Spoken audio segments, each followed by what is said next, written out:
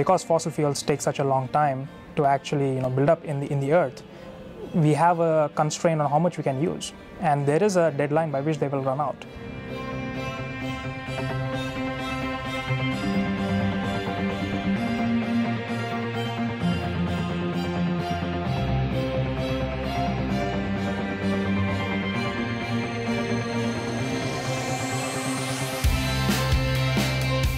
And so we try to take things like waste and leaves and trees, convert this into renewable fuels and chemicals, and by doing that we effectively capture the carbon dioxide from the atmosphere through photosynthesis. The challenge for us is how to break down the complicated networks of biomass that exists in nature and into the elements that we can work with in the current chemical industry and into something we can use in the society.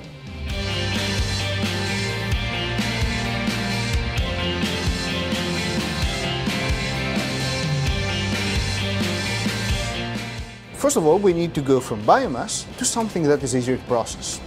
Something like sugar. That would be the same process that a goat would use out in the fields. We use hydrogen and the catalyst to go from something that looks like sugar to something that looks like gasoline. So essentially what we're trying to do is find a chemical goat. With computational tools, we can be far more precise. We can start answering questions, what is the most important step in the reaction? If you have 100 different steps, what's the most important step to focus on? And then try to design a catalyst that will help with that step. So by means of catalyst, we can produce fuels and plastics, not by using the Earth resources, but by making Earth a favor, converting our waste into these valuable chemicals.